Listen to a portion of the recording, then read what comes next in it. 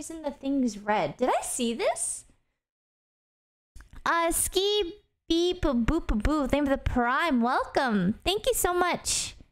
I haven't seen this. Lauren had told her friends multiple times that she felt someone had been inside her apartment, and she also started getting an eerie vibe when she came back alone, especially late at night. It was as though she could sense something wasn't right, and she even thought about moving multiple times, but unfortunately never went through with it. The reality was that Stephen McDaniel had stolen a master's key from a security guard and let himself into her apartment and looked around on several occasions. He also started filming her when she would leave and return to her apartment during all hours of the day. Had Lauren been in this situation before, or even knew anyone that had, she may have trusted her intuition and unknowingly saved herself from a tragic fate. Glitched? But that's the key word: trust. She had no proof of the danger she was in, only conviction, which unfortunately wasn't strong enough when it was most needed. Stephen McDaniel snuck into Lauren's apartment once more, only this time she was sleeping inside. As he crept into her bedroom, she awoke and immediately panicked once she saw the intruder. McDaniel then pounced on top of her and proceeded to strangle her for roughly 15 minutes. Lauren put up a courageous fight and clawed at her attacker's face and chest, but she was eventually overpowered and died of asphyxiation. Janet, After the murder, Stephen dismembered Lauren's body in the bathtub with a hacksaw. He cut his victim into 5 pieces, placed each piece in a trash bag, and then disposed of each of them in separate trash cans around campus. 3 days later, Lauren's concerned friends would arrive at her apartment and let themselves in with a spare key. McDaniel would notice from his window and invited himself inside as he offered to help.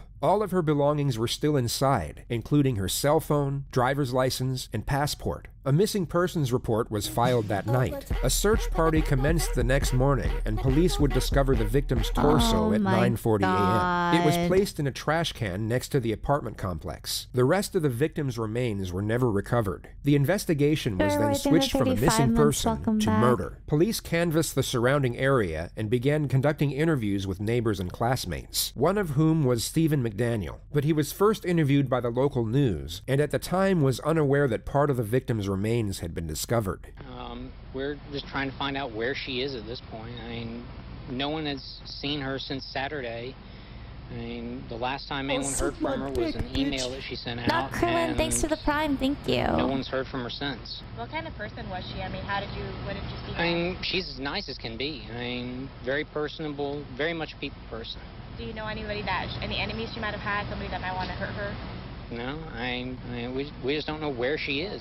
What about in the parking lot area? I know they've been doing a lot of. I think that's where they have recovered the body or whatever they recovered from there. Body. Had you seen anything there? Had you seen anything there? I mean, we don't know if this is the same person.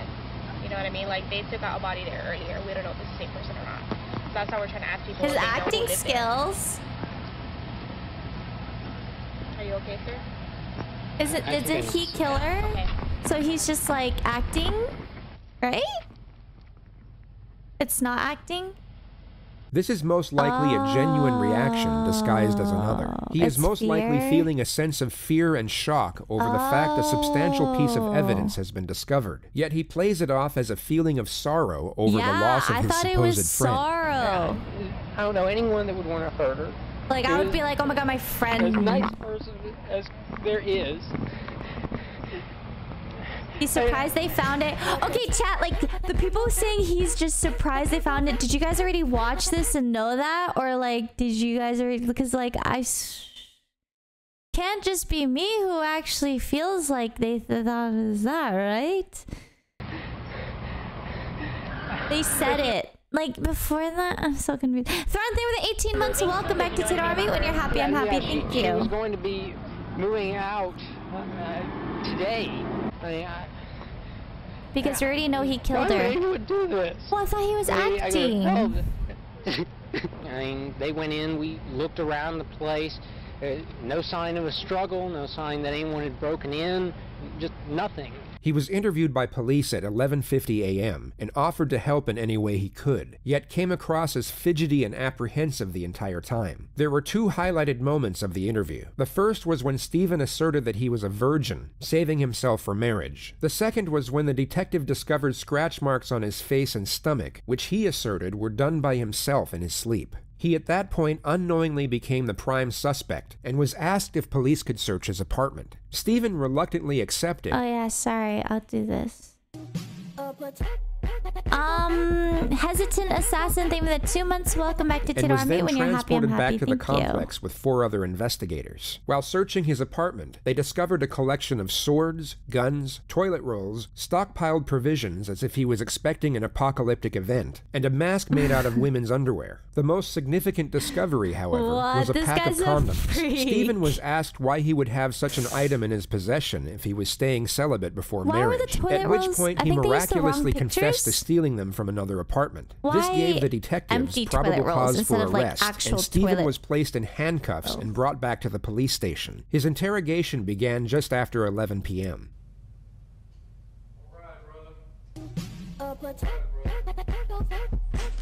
Pod rolls, same with 11 months. Welcome back. Thank you. I just gotta ask you a few more questions.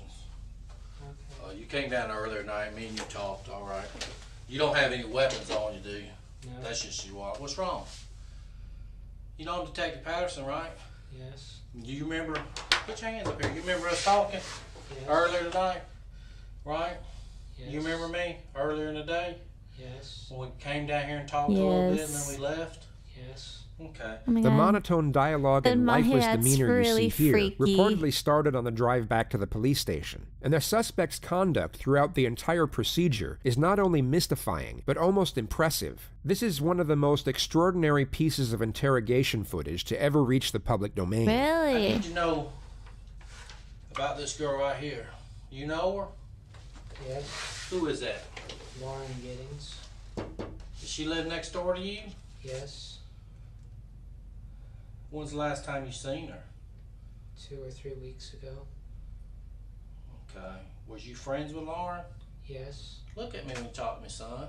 Okay? The suspect has morphed himself into this abnormal and extremely creepy character. Whether it's a strategy or some sort of mental breakdown is unclear. But what's incredible is that it somewhat dictates the pace of the interrogation. The detective has just closed the distance and commanded eye contact, both of which are recognized techniques to increase psychological pressure. Yet the absurdly haunting manner in which the suspect turns his head and fixes his gaze unnerves the detective to the point where he becomes the one to look away and reset his posture. This essentially never happens in interrogations, as it can give the suspect an incredible boost in confidence. Look at me when you talk to me, son. Okay? Was you friends with her? Yes. Close friends? We were good. I mean, y'all were friends, right? Both of y'all are law students. You're studying to be an attorney, right? Yes. What kind of law do you want to go into? Criminal law? Yes. Civil? Is that what you want to do for a living? Yes. Okay. The detective steps back from his initially aggressive strategy. He asks trivial questions for 35 seconds before attempting to ramp up the pressure in a more subtle manner. And you've lived next to Lauren for a long time? Yes. Okay. Do you know where she's at tonight? No. Hmm? No. Have you ever seen her with that dress on? No. You have no idea where she's at? No.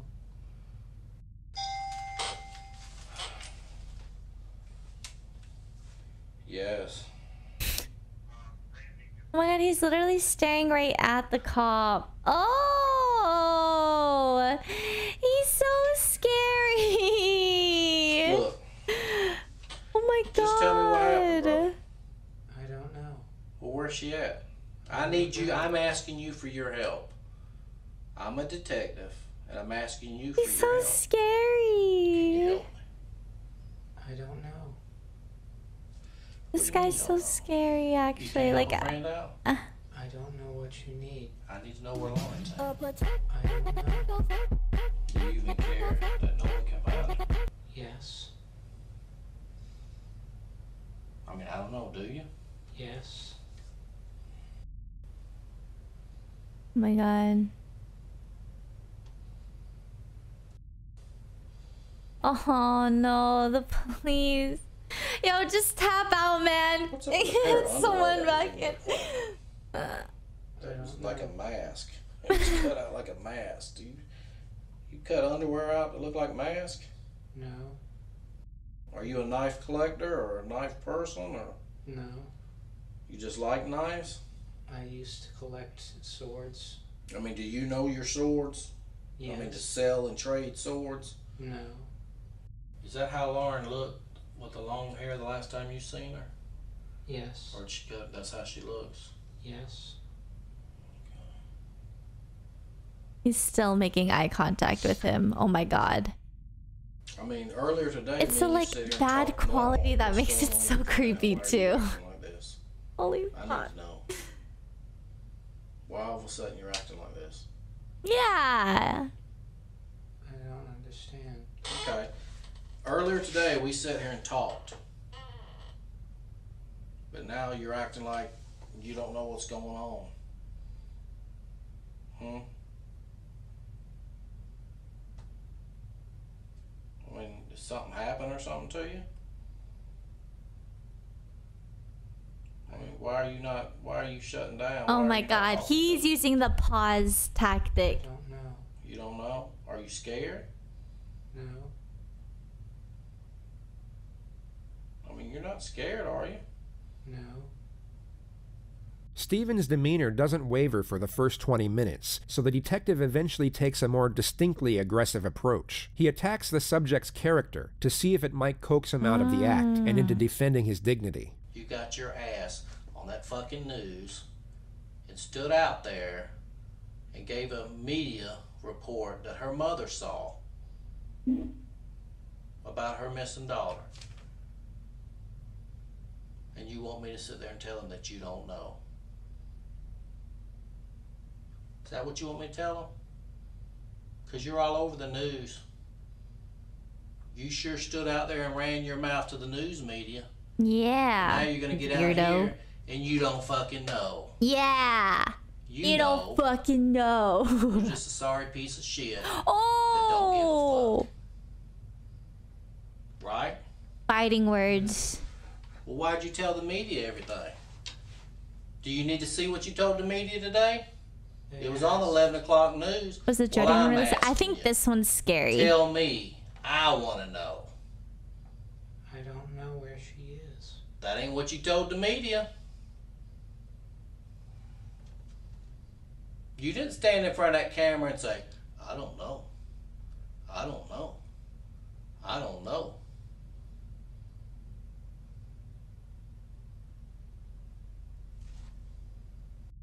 I need you to tell me what you want me to tell her mother.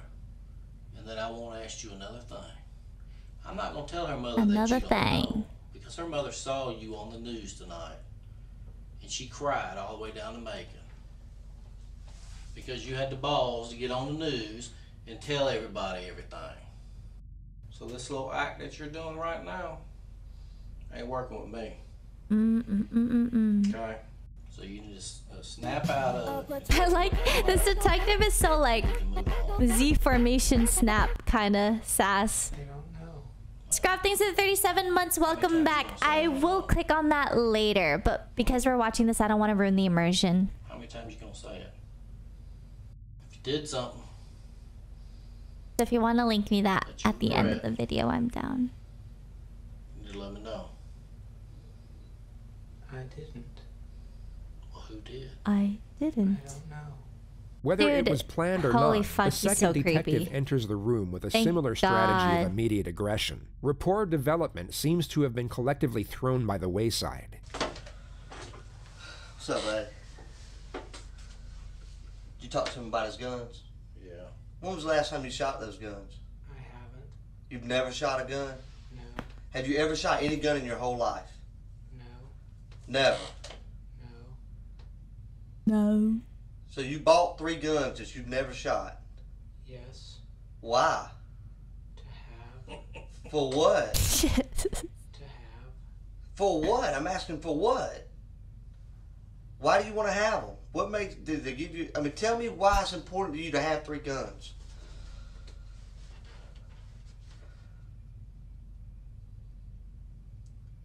That's an easy question. Come on, talk to me, buddy. Me and you talked all day today. We ain't had a problem communicating. Why is it important for you to have 3 guns?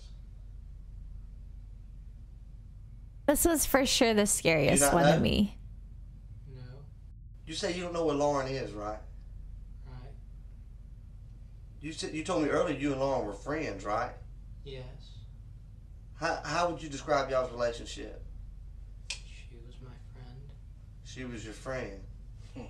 What did you ever do things for her? Did she ever do things for you? What did she ever do for you? You know, it really is fucked up. She's not there talk about? to say no, we're not friends. Okay. How many times have you been in her apartment? I doubt they were friends. Fucked up. I don't know.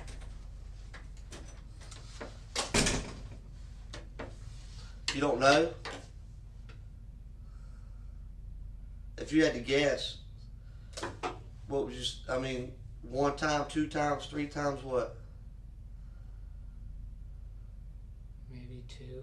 Maybe 2. See, if I had only been somewhere twice, I could remember that. If I had been there over 50 times, and you asked me how many times, I'd be like, I don't know, a lot. Yeah. But the fact that you've only been there twice, when I say how many times you've been there, you say you don't know, that's just odd to me. Does that make sense to you? Yes. That does make sense. So what I'm saying right now makes sense. No. Dude. Oh my god. What? Lauren's missing.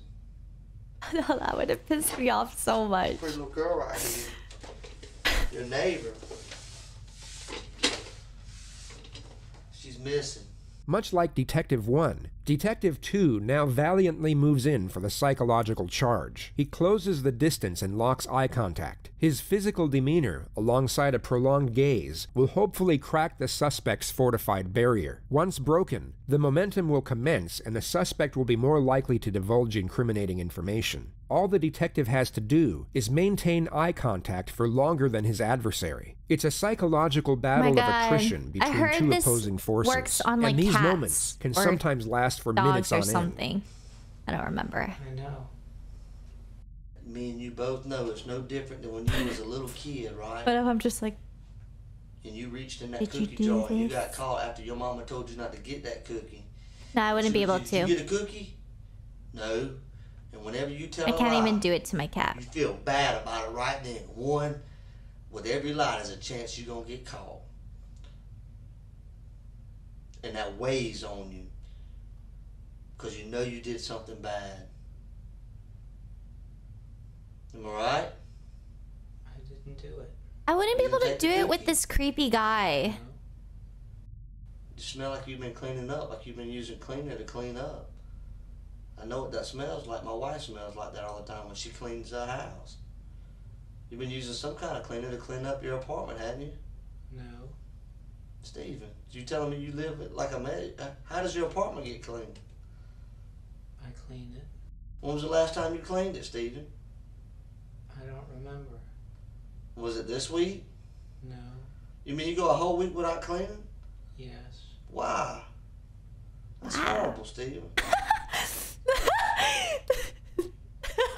I don't know how else to say it, Steven. Let me tell you what I think. Wow, that's horrible, Steven. I think that she was a friend of yours. Look at her right here. I think that she was a friend of yours. I would feel so And I think something happened, attacked. Steven. So judged. You used to watch her come in and out of her apartment, didn't you? I was driving so loud. Well, how y'all doing? We're just talking. See that pretty girl right there? Yes. You telling me you looked at a pretty girl like that and you never once thought, ever, man, she looks good. You never thought that? It's the accent. It's the accent that makes you want to laugh at that. Sorry. Wow. What do you mean you don't understand? You know how when you're sitting there, you see a girl walking down the road? She looks good. And you say, man, that girl looks good. You ever see a good-looking girl on the road, you think to yourself, man, that girl looks good? Yes. You never thought that about her? Yes. So you mean to tell me you look at porn on the internet and get off to that, but you never looked at her and said, man, I wonder what it'd be like to have sex with her? Yes. You have? No. Wait, what did he say yes to then? I'm so confused. Steven, this is hard, buddy. I know this is hard. And I can tell it's on you. You want to let it go. There's blood in your apartment, Steven. You didn't get it all up. This is the widely recognized futility technique, which is used to make the subject believe it is useless to resist due to the overwhelming evidence against them. It's most effective when the interrogator can play on doubts that already exist in the subject's mind. The only problem here is that Steven didn't dismember Lauren inside his apartment. It all happened in Lauren's apartment, so the detective's bluff is already called at this point. No. It didn't all come off. You scrubbed and you wiped. But we can tell that. Don't you watch CSI? Shit. Yeah, we know it. Well, you shot your shot, detective, you know? He's like... Steven, why is there blood in your bathroom? The detective now completely shifts his strategy from confrontational and aggressive to sympathetic and understanding. He attempts to create a connection and then afford Steven a more socially acceptable reason for the crime. This is extremely difficult to pull off after a direct confrontation, as there is no established rapport nor trust. The usual routine is the exact opposite. You would first build rapport and then get aggressive once a connection has been attained. I wanted to give you an opportunity to tell it. I wanted to be here with you to go through that process because I know you're not a monster, man. I know you're not a bad guy. You're just a hard-working student trying to pass a bar exam, ain't you? You ain't got a lot of support from your family, do you?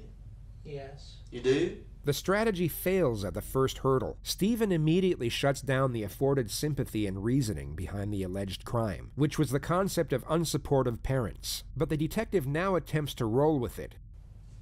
A lot of people can't say that. And the fact that you do have support from your family should make things easier, because your family wants to feel like they've raised somebody that tells the truth and is honest, right? Yes. Did you hurt that girl, Steven? Oh, suck my dick, bitch. Mango Muji, thank you so much for the prime. Welcome. Thank you. No. You never hurt anyone. No. I've hurt people, Steven. Oh God, I've made mistakes in my life. It's not even normal to say you've never hurt anybody.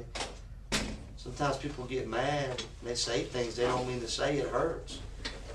You never I don't think kicked a they're dog or a that cat? close where they The could lead detective kiss. then asks non-confrontational questions for almost 30 minutes, which is most likely to see if it will change the suspect's demeanor and the manner in which he responds. But it doesn't. Steven maintains the same lifeless disposition which he has now kept up for almost 90 minutes.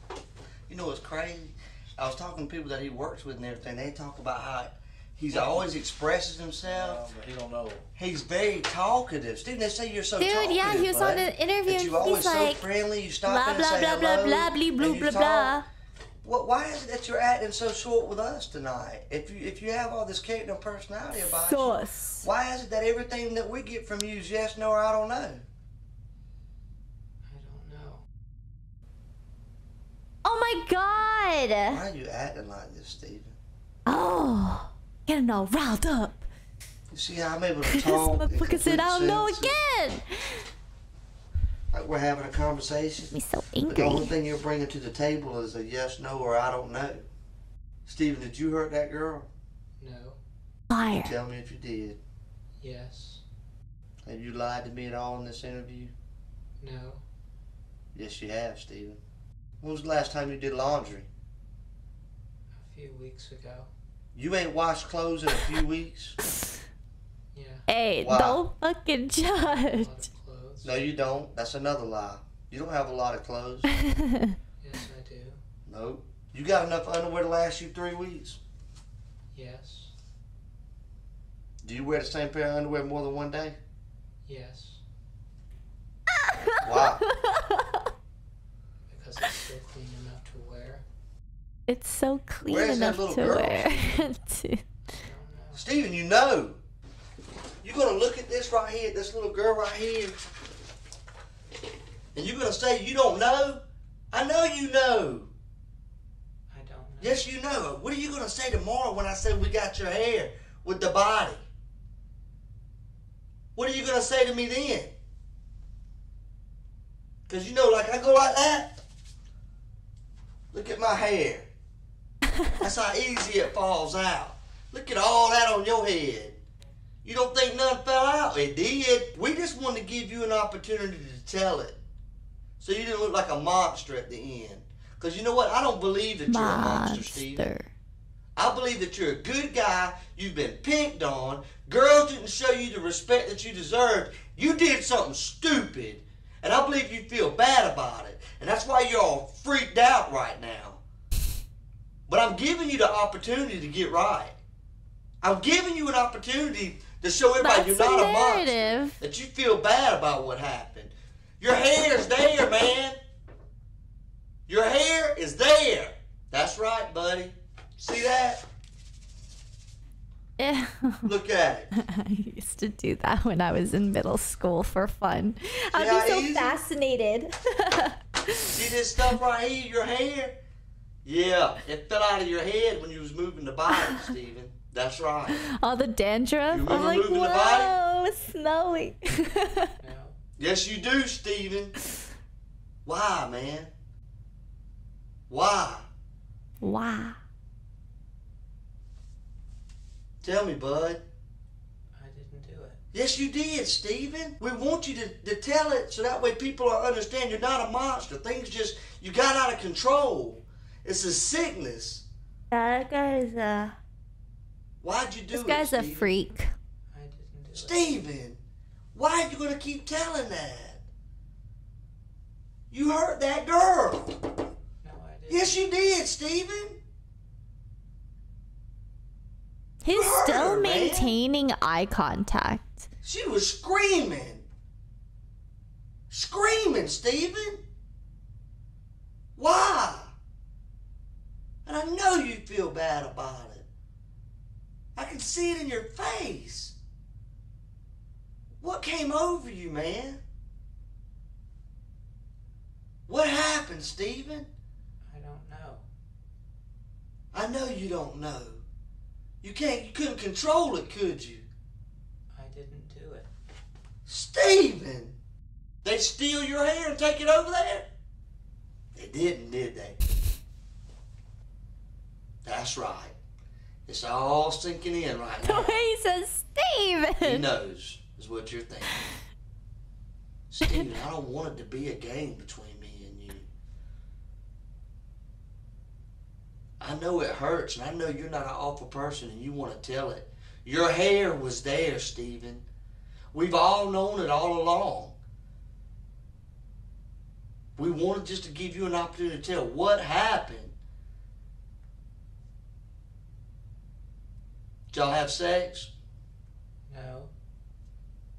Did you try to have sex? No. You think about having sex? No. Liar. Liar. What kind of man doesn't think about having sex? God. You said earlier you like girls, right? You said she's a pretty girl, right? This detective is funny. What'd you do to her, Steven? I didn't do anything. You're lying.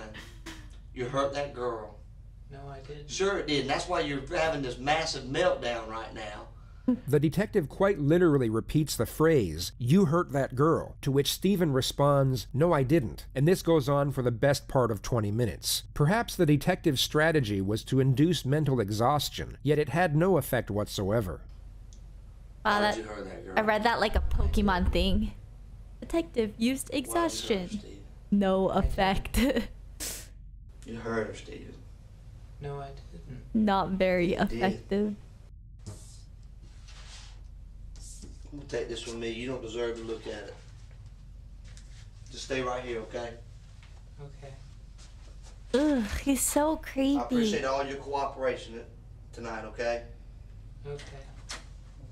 He's so scary. He just sits there just like that.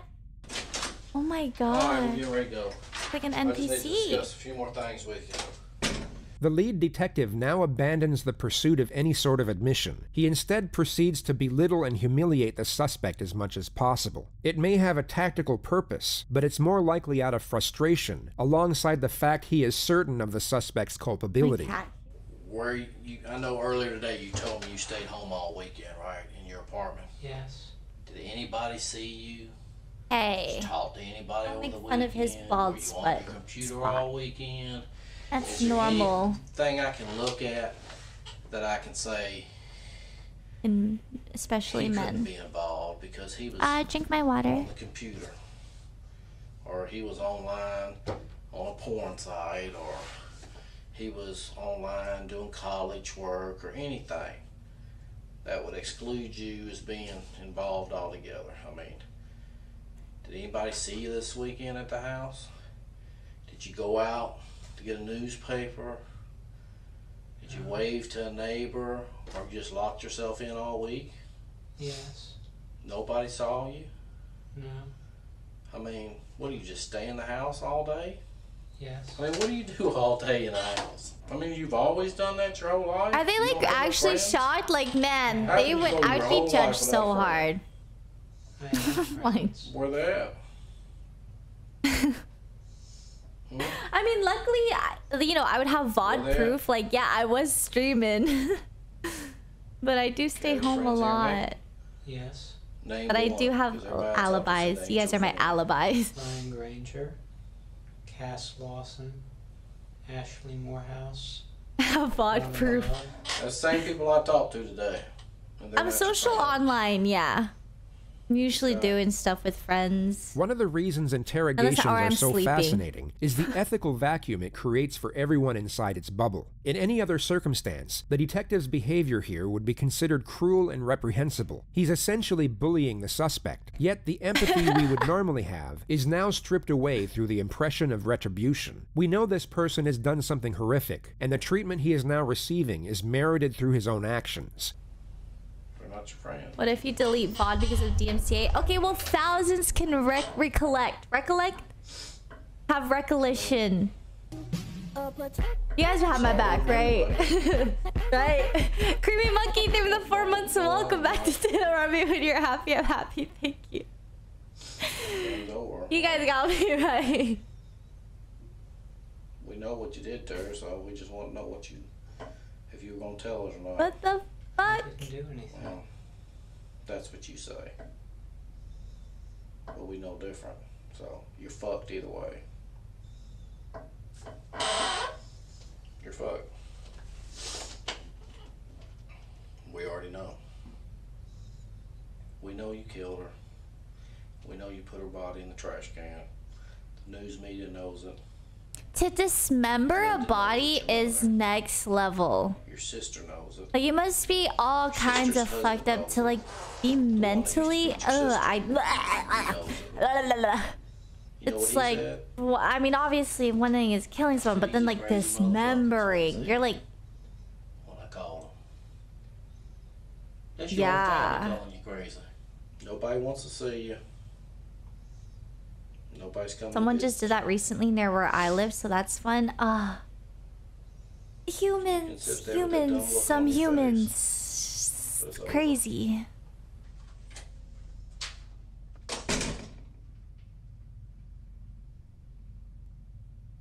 The entire interrogation took over 2 hours. When sped up by 20,000%, you truly get a glimpse of how remarkable the suspect's Sarah catatonic performance MC2000, was. thank you for the sub. Thank you. I just realized it blocks the alert with my chat. Hopefully this is better. Yeah, he just doesn't move. Like, I'm sitting here and I moved more than him. Like, I'm so, like, my arm feels like, that this arm feels so, like, uncomfortable.